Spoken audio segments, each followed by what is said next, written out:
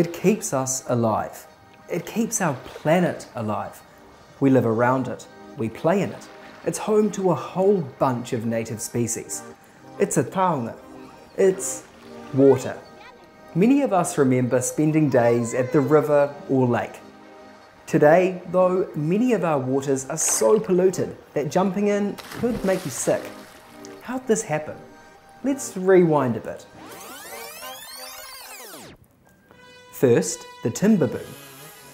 Then the Otago gold rush sent deposits of toxic sediment into the water.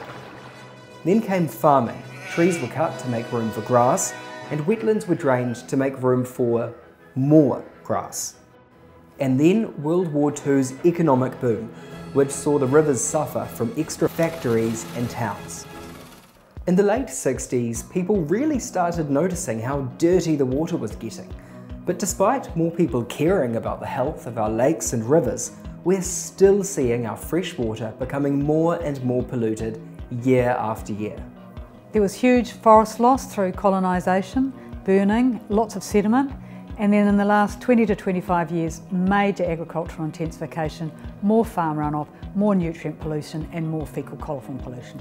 While governments over time have tinkered with freshwater regulations, there hasn't been a proper plan. Some former swimming spots today are so polluted that you could get sick or a skin infection if you swim in them. In some places, toxic algae grows during summertime, putting people and animals in danger.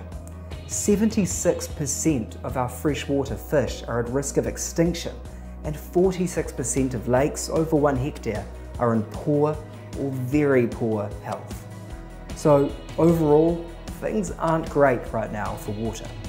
Admittedly, it's a bit grim, but we can change that, and that's what we're doing now.